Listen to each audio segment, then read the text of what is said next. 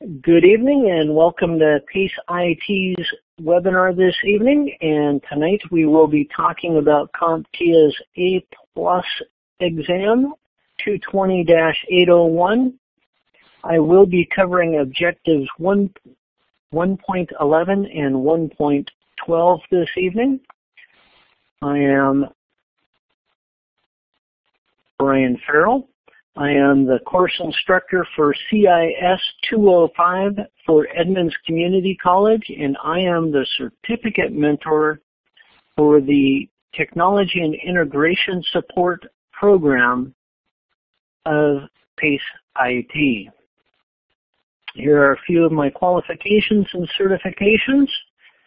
And with that, let's go ahead and start talking about tonight's topics.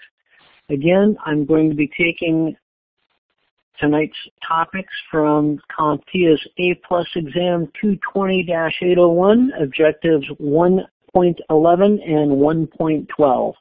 And what are those exam objectives? Well, objective 1.11 is cables and connections, and 1.12 has to deal with peripheral devices.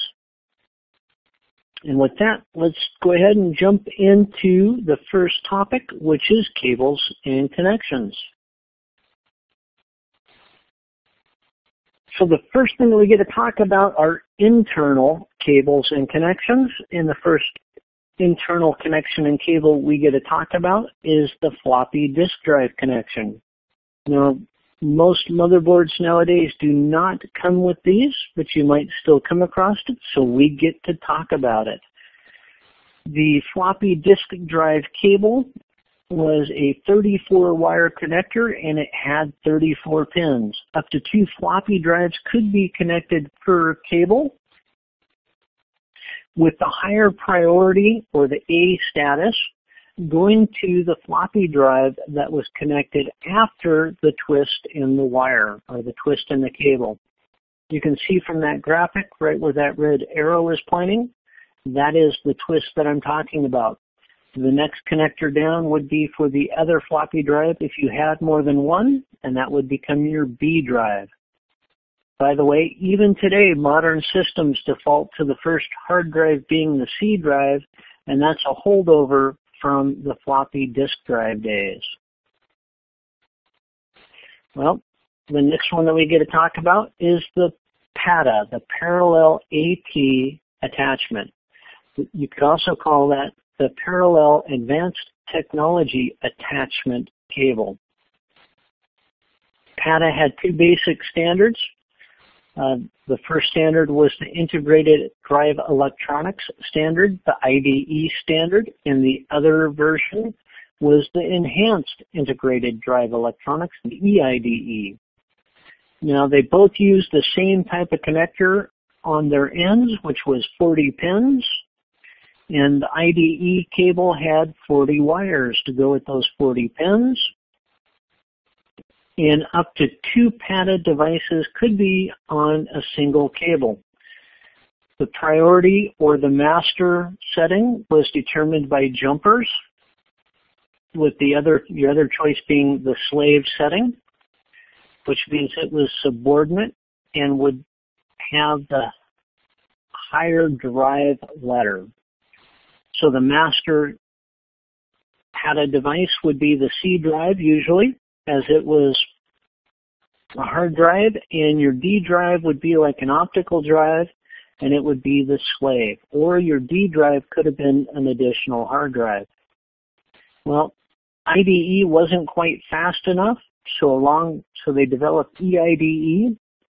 Like I said earlier, it had the same 40-pin connectors on the ends of it, but the EIDE cable had 80 wires. That allowed for higher throughput of data. EIDE and IDE cables could be a maximum of 18 inches long. Not that big of a deal, not that long, but then again, the inside of your case isn't that big, so the 18 inches work just fine. it is becoming harder and harder nowadays to actually find a modern motherboard that comes with a PaceIT connection to it. Why is that? Well, that's because the serial AT attachment or SATA connection is actually a whole lot faster and more robust. Now, the SATA cable contains a 7-wire 7-pin connection. Unlike PaceIT and the floppy drive connections or cables, you can only connect one SATA device to a SATA cable. And your priority is no longer set by jumpers on the drive, but it's set in BIOS, in the basic input-output system. If you notice the end of those connectors, they're L-shaped. That keeps you from inserting the cables the wrong way. It comes in handy, makes it real easy. You don't really even need to look at the connection to fit it in there, because if it's going to work, it'll snap right in place, and if it doesn't, turn it over, try it again. On a side note, one of the things that we got with SATA, all SATA devices are hot swappable. That means that you don't need to shut the system down to replace, say, a bad hard drive. You can just unplug it from the SATA connection and plug a new one in. The operating system will recognize it. It'll come right up, not a problem. That works great until you consider the fact that if it's on the inside of your computer case, it does not do you a whole lot of good for it to be hot swappable. Now that we're done with the inside of the case, we're going to move to the outside of the case, and we begin with the serial connector and connections. The most common connection was a 9-pin connection that you see pictured there. That 9-pin connection could be called a DB9, or it could be called an RS-232 connector, which is from the RS-232 communication standard, and that is a D subminiature 9-pin connector. Again, this is a little bit older technology. Most computers don't come with a serial connector anymore. And the same thing could be said about the parallel connection.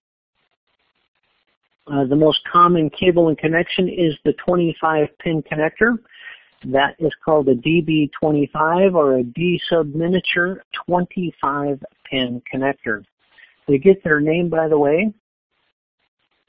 The D series of connector, or actually the shape of the connector, and it's a subminiature because it's a small version, yada, yada, yada. Next up is the PS2, or the Personal System 2 connection, also known as the Mini DIN 6. These were most commonly used for keyboards and mice. In most cases, the other end of the wire was actually hardwired into the keyboard or mouse. They were round in shape, and just like the other two, getting harder and harder to find a system that comes with those. Why is that? Because we've come up with better things to connect with. Then we have SCSI. That is the SCSI, the Small Computer System Interface. Now, this is a standard that has evolved over time, and the SCSI is a standard that involves how peripheral devices communicate with the computer, and it's had a whole bunch of different cables and connections. Most SCSI cables were the most common cable used in SCSI was a ribbon cable with 2 or more connectors on them. When you're talking about the SCSI bus, if it was a narrow SCSI, you could have let's see, you could have 8 total devices, including the controller. That means you would have a controller and 7 devices could be connected to the SCSI bus. If it was the wide version of SCSI, well, you could have 16, including the controller, which actually means 1 controller and 15 devices. The most common SCSI connectors are the 68 pin, the 50 pin, and the 25 pin. And I'm not going to talk about these very much, but you do need to know, A, that the 68, 50, and 25 pin were the most common, and you do need to know about narrow and wide, but you can watch one of my other webinars to get more information on that.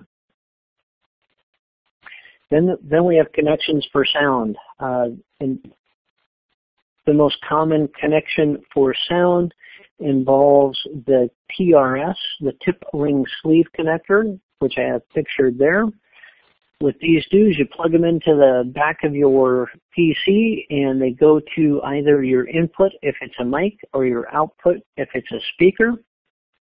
And it carries analog signal. It carries an analog signal. So the signal that you have coming out of your computer going to your speakers is analog if you're using a TRS connector. But of course you could be using a Sony Philips digital interconnect format, the SPDIF, or the SPDIF. I did not picture one of those. It has come in several different iterations. Now the SPDIF is actually a digital carrier. So if you're using that, you're actually getting digital sound.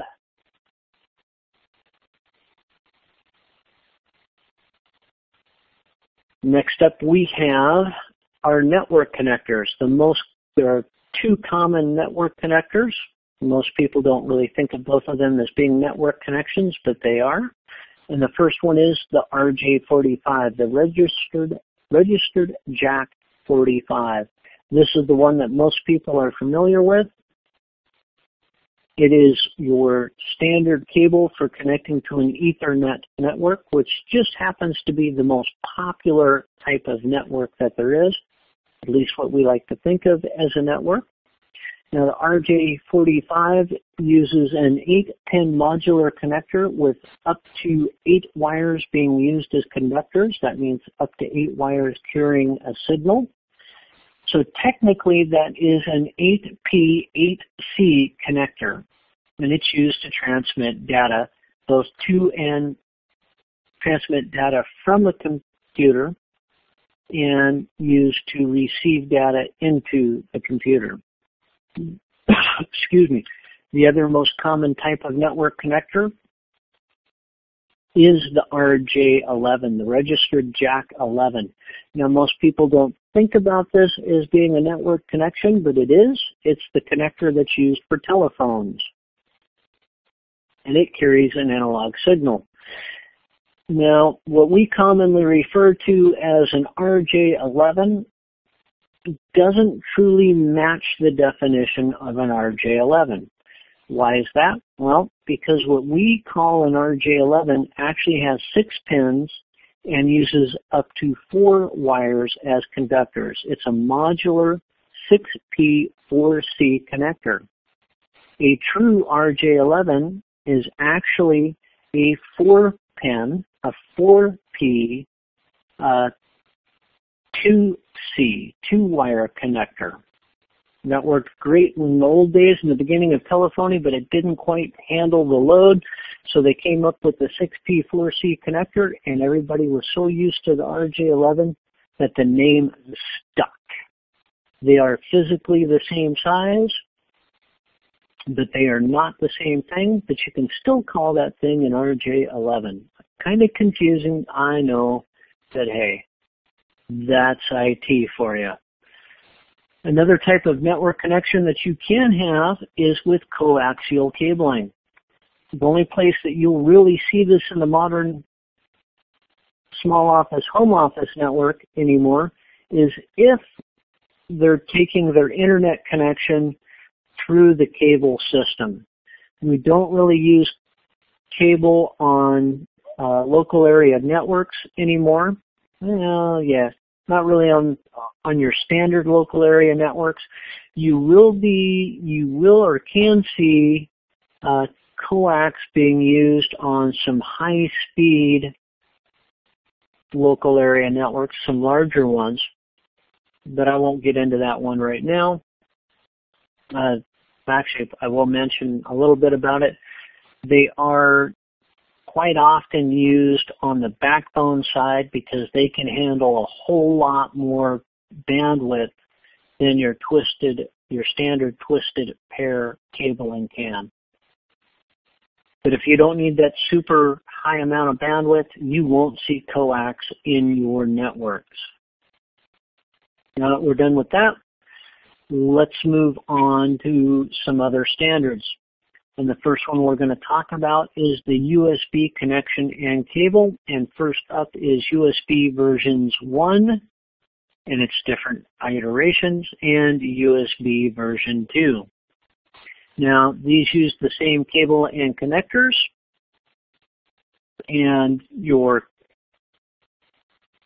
connections used, either 4 or 5 pins, and there were 2 broad categories of connectors. There was the type A connector and the type B connector. The main difference is that the type A USB connector can carry power to the peripheral device as well as carrying data to and from, while the type B connector could not or does not provide power to peripherals. There's a graphic of type A and type B USB connectors. Now, your maximum length of a USB cable is 5 meters, so roughly 15 feet or 18 feet. I'm trying to remember my metric conversions, and I'm not doing a very good job. Well, USB 1 and 2 were fairly fast, but they weren't quite fast enough for what we expect nowadays, so along came USB 3. Now, USB 3 is a higher speed version of USB. You can plug a USB type 1 and type 2 device into a USB 3 port. It'll work just fine, but you cannot plug a USB 3 device into a USB 1 or 2 cable. It just won't work. The cable ends are actually different on the peripheral side, on the device side, as opposed to the computer side. I didn't get a picture of one of those. Sorry about that. If you're looking at a computer and you want to know if that USB slot is version 3 slot, you look at the little plastic tab on the inside of the slot. If it's colored blue, it's USB 3. If it's black or gray, it's either version 1 or version 2. USB 3.0 does not have a maximum cable length. The only thing they say about the cable length is that it has to meet the electrical specifications. They don't care how long it is, unlike with the other versions. It just has to be able to carry the right amount of current in the correct format for it to be a good cable. Now that we're done with USB, let's talk about the IEEE 1394, also known as FireWire. Now, FireWire was developed by Apple, and originally it was proprietary to Apple, and then they released it as an open standard, which the IEEE took over and gave it their own number, which is, like I said, the IEEE 1394. There are 2 current standards, at least 2 current standards that you need to know about, although there are some other standards out there, and that would be FireWire 400 and FireWire 800. FireWire 400 uses a 6-conductor cable, and it has a maximum length of 4.5 meters. The FireWire 800 has a 9-pin connector. It's shaped differently. As you can see there from the pictures, it's more rectangle. and it too has a maximum length of 4.5 meters.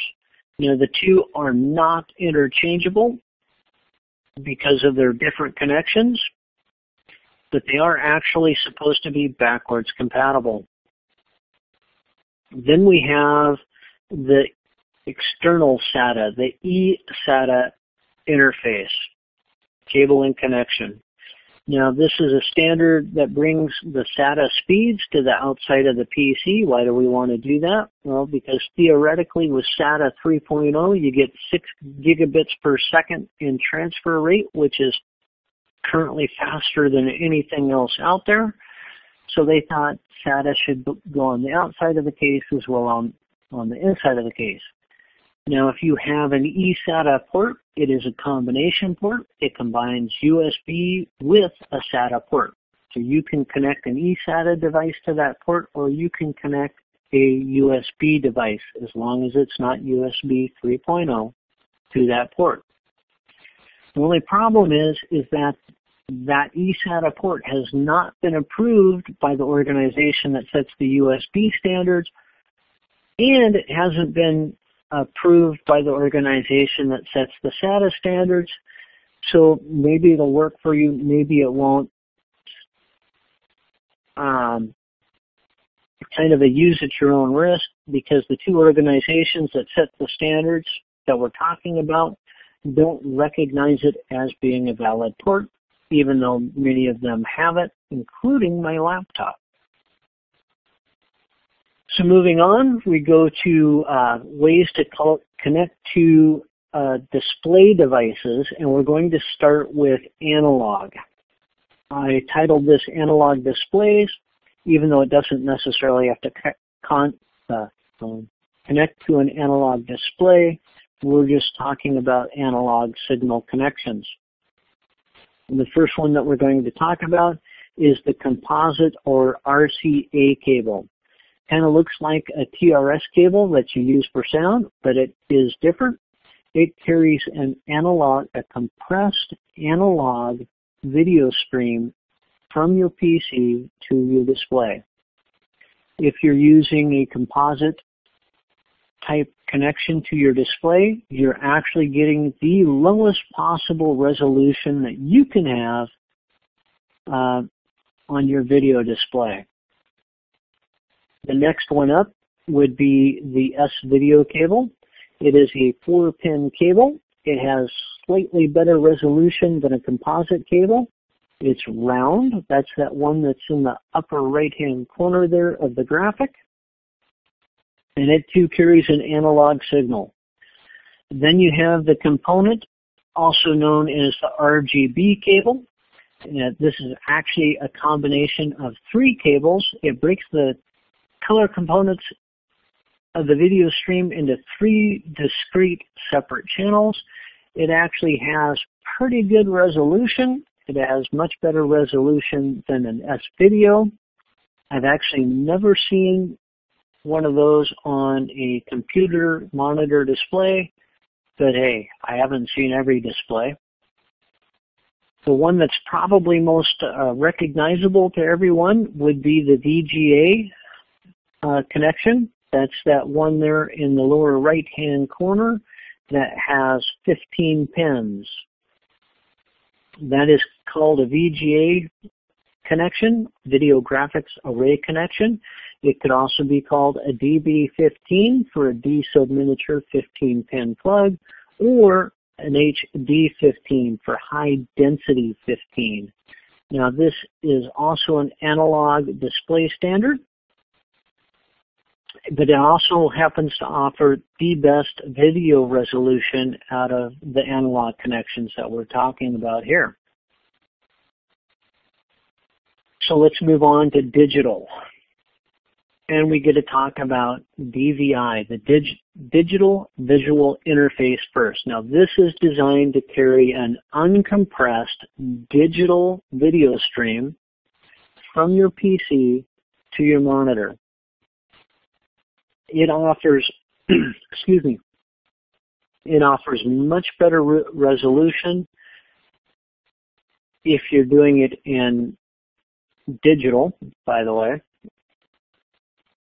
than any of the analog methods of connecting.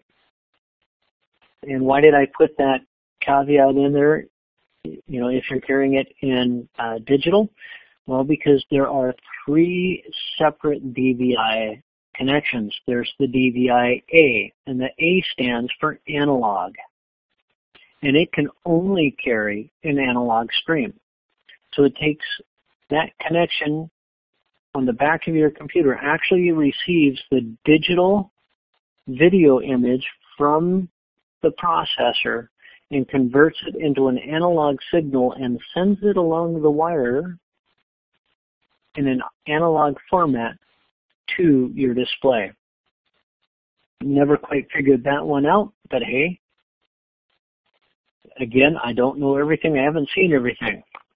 Then there is the DVI-D, and the D stands for digital, and this one can only carry a digital stream. Then there's the DVI-I, which stands for integrated, and now this plug can carry either an analog or a digital video stream, depending upon what type of display you have. Then there's HDMI, the high definition multimedia interface. Now this is designed to carry uncompressed digital video and sound or audio across the same cable. And it provides for extremely high transfer rate and extremely high quality. It is one of the better connections that you can have. Now, HDMI did come in 2 standards. There is the HDMI, which we have been kind of talking about, and that's the full size, and it has 19 pins. Then there is the mini HDMI. It's actually a smaller connector, but guess what? It still has 19 pins, and it's not as robust as the full-size HDMI. That means you're much more likely to break a mini HDMI connection, physically break it, than you will the standard size HDMI. And then finally, we have the DisplayPort. Now, DisplayPort, again, was a standard developed by Apple. Thankfully, they released it to open source, which is actually great for most of us. And it's used for transmitting high-quality video from a device to a display. It uses a 20-pin connection, and it also comes in various sizes depending upon the form factor of the device that you're connecting to. They're actually putting some display ports, some of the teeny tiny ones, on tablets so that you can output from your tablet to a projector. Those are the connections and cables that CompTIA thinks you need to know about. Most of them are pretty easy to recognize. The only one that's really going to give you any trouble looking at it visually and telling the difference is telling the difference between an EIDE cable and an IDE cable. What I have pictured here is actually an EIDE cable. I can tell because I've seen enough of them.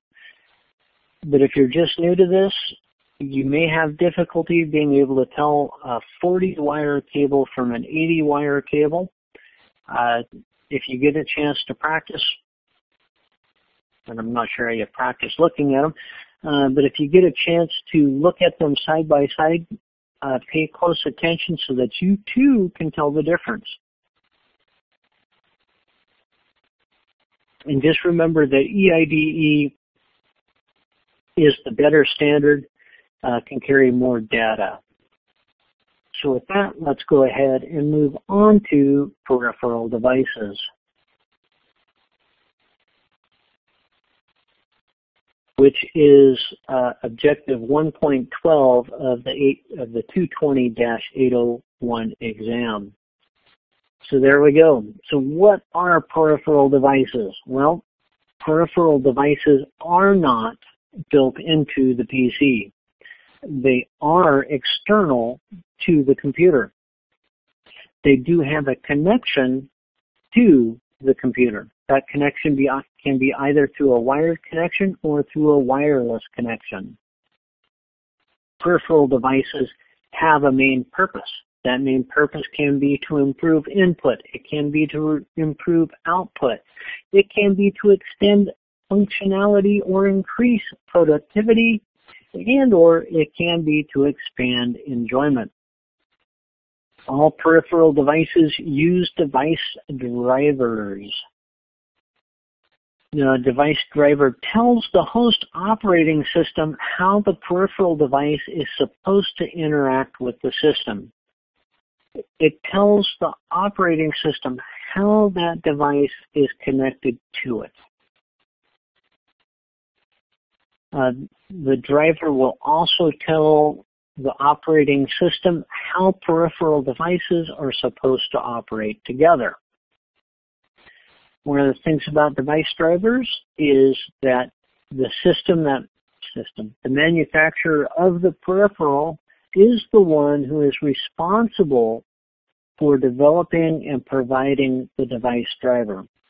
Although Windows operating system has a lot of built-in drivers to it, it's still the peripheral manufacturer's responsibility to ensure that you have the proper driver. It's not the operating system supplier's job to do it. You need to be aware of that because sometimes you come into problems with them. So how do we make the connection from a peripheral device to the PC? Well, let's start with some of our old friends, the legacy connections. There's the serial port, which are the ones down there on the bottom, those 9-pin connectors, the DB9s. You could also use a parallel port or a parallel connection. That's that kind of pinkish, purplish one up above, the 25-pin DB25. The most common device that was connected to the DB25 was either a printer or a scanner. In the beginning, the most common device that was plugged into a serial port was a mouse. Then there were the PS2 or the Mini DIN 6, which was for keyboard and mice. And all of these are kind of legacy connections. You'd be a little bit hard pressed to buy a system nowadays that have those. So what other kind of connections can you use? Well, you can use SCSI. We talked about that earlier. SCSI allows you to daisy chain devices together. You can either have 7 devices and a controller or 15 devices and a controller. That was pretty good back in the day. But, you know what? USB came along. USB, by the way, is a whole lot faster than the SCSI interface, which actually used to be the fastest interface. And not only that, but you can daisy chain 128 devices on a USB connection. Kind of. I say you can do 128 devices, but one of those devices is the controller, is the USB controller. So you can actually daisy chain 127 peripherals to a single USB port. That is a lot of devices. I've never known anybody to do that, but I'm sure somebody did it somewhere. The USB connection is the most popular connection for peripheral devices today. You could use the IEEE 1394 or FireWire connection. You could make a connection wirelessly via Bluetooth and create your own personal area network or PAN. Or you can connect a peripheral device wirelessly to your computer via the wireless standards 802.11. We will be talking about more of those in future webinars. You can also make a connection with a peripheral device to your PC through a network connection, either through the network or actually directly connected with an Ethernet cable to your PC. You can also use a TRS connection. Remember all of those connections that we talked about earlier? Here's where they come into play. So some manufacturers of peripheral devices may require a proprietary connection. So if you buy a device and it has a proprietary connection, guess what? You also need to go back to that manufacturer to get the means of connecting it to your PC. Sometimes what they do in order to keep you from making your own device is that they will design the driver for that device to read pins a little bit differently. And then they will require you to use what's called a dongle to make a connection to a standard port, only the dongle is wired a little bit differently so that it can receive the transmission. If you have a question about that, you might want to ask me after the webinar, and I'll try and explain it a little bit better. So let's talk about connecting peripheral devices to your computer. So one of the first things that you need to do when you're going to connect a peripheral device to a computer is read the manufacturer's installation instructions first. Why is that? Well, because in some cases it is of major importance that you install the device driver at the right time. As a general rule, if you can, I would recommend always installing the device driver first and then plugging the device, the peripheral device, into the PC. Sometimes if you plug the peripheral device into the PC first, particularly if you're using a Windows operating system, and Windows happens to think that it has the correct device driver, it will use that device driver even if you try and use the manufacturer's device driver later. That can result in some loss of functionality and some frustration as you try and convince the Windows operating system not to use its built-in driver, but that you want to use the manufacturer's. So what kind of peripheral devices are there? Well, there are input devices. And these are just some examples of peripheral devices. There are mice and keyboards, which commonly nowadays use, if they're wired, they will use a USB connection, and if they are wireless, they will use Bluetooth. Then you have the KVM. This is actually a keyboard video and I put monitor. That's actually mouse switch. Sorry about that.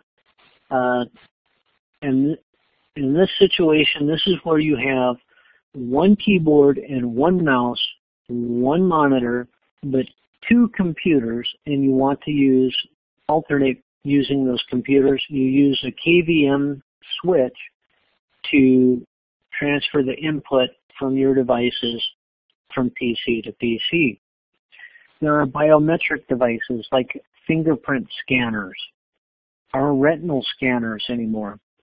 There are gamepads and joysticks. Microphones are an input device.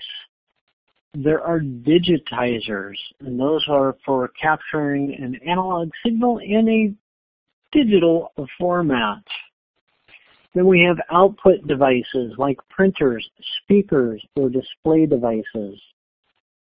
And finally, we have multimedia devices like digital cameras, camcorders, webcams, and the MIDI, the musical instrument digital interface. Now, the MIDI is used for